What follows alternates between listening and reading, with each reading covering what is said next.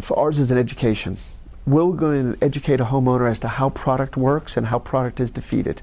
You know, when you've got a door contact or a window contact, you know, it's the most commonly accepted, the most affordable device, and it's used in all applications. And then the next one is motion detectors. I can go in and put a motion detector in a corner, and I can shoot 30 to 50 feet across the room with all sorts of level beams that come out, some that come down, some that come further down. So I can flood that entire house. The next common device is glass break detectors. I can put a glass break detector in a room at about 25 to 35 feet from where that device is, depending upon the manufacturer of the glass break. I can cover every bit of that glass that's within 25 or 35 feet. But we'll go through and educate somebody and say, if I do nothing but contacts throughout the whole home, and somebody comes in and cuts the glass or breaks the glass and just walks in, but they never raised the window or lowered the window, well, now I've defeated the product. You know, if I contact a window, there's 3 ways to come in a window. I can raise, I can lower, and I can come through. So when I go do that window contact, what have I really done? I've protected one way. So the next is, well, okay, forget the contacts then. I'm just going to go and I'm going to put glass break detectors everywhere. Well, okay, now the problem is glass breaks can get very expensive because every single room, whether it's a little bathroom or a little pantry closet, every room needs to have a glass break that's within 25 feet of where there's glass.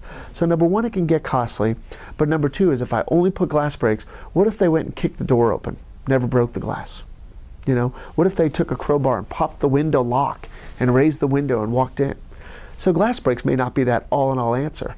Well, okay, well then I know what I'm going to do. I'm just going to put motions everywhere because they got all those beams you just talked about.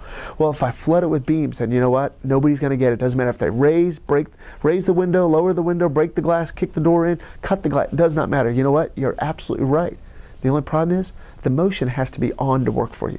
And when you're in that home moving around, you're not going to have the motion on. When you go to bed, most people are not comfortable with the idea of saying, well, what if I get up in the middle of the night or if my children get up in the middle of the night? So there's really a balance. So what does that mean? When it comes down to for you as to what the rooms, the locations, the accessibility, whether the front of the home gives you the concern or the back, usually when we walk through with the knowledge of those devices, you're going to help us kind of more lay out as to whether should we do a door contact? Would it be better to contact these windows? Another way that some folks protect is you can pin the window. Put a security pin in the window, then they can't raise, they can't lower, they have to break the glass. So in that case, it's a wonderful way. My only caution is I want to think about life safety. How am I going to get out of this home in the case of a fire?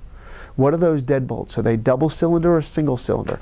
So there's a lot of factors that go in to decide what is that right security protection. But I'll tell you, studies have shown in our industry that 80% of anybody's alarm system is all about the yard signs and the stickers. So if you start your per se bubble of protection and you've got, you know, out at the yard, you've got the stickers and the signs, that's usually going to keep somebody going on to the next house.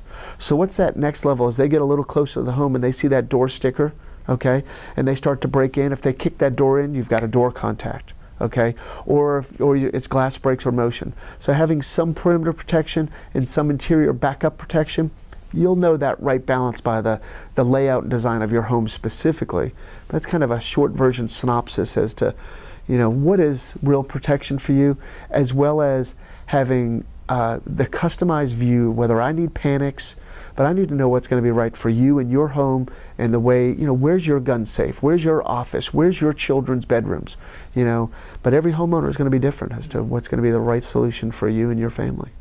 To receive instant access to all the other videos of top questions people ask most about security systems and receive your free Security Systems Buyer's Guide, visit www.security-systems1.com.